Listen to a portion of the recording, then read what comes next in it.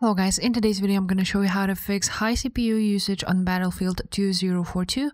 This tutorial will be quick and simple. Just make sure to subscribe to this channel and leave a like on this video if you will find this guide useful. First of all, you want to make sure that your NVIDIA drivers are up to date and install them. Now, if that will not fix the problem, then you want to go ahead and go to your task manager and you want to open up a notepad. So on Notepad, I'm going to write down these ones. So it's Thread.ProcessorCount, MaxProcessorCount, and then GstRender.Thread.MaxProcessorCount. So these numbers will be different for you because your processor will be different.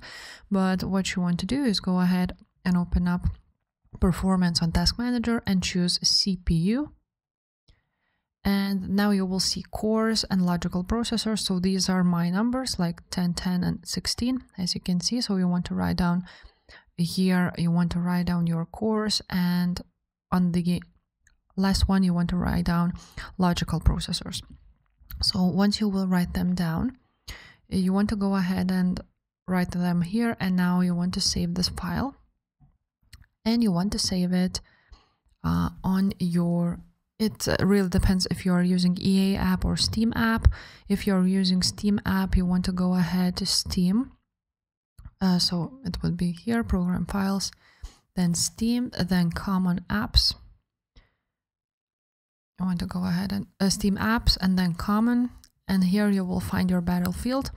Now you want to choose all files and you want to rename this file to user.cfg. And once you will write that down, user.cfg, you want to go ahead and save it to Steam. Now, if you're using EA app, it will be a little bit different. We need to find where we want to save it. So on EA Games, Battlefield, you cannot save it here on EA because you need permission. So if you have a game file here, you want to go ahead and save it there. You can go ahead and do this right there and just save it like so, but as you can see, it doesn't let me.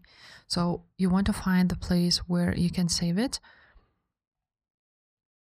But basically, this is more specifically for Steam application. And after you will save it to Steam, you want to go ahead and check out if that fixed your problem.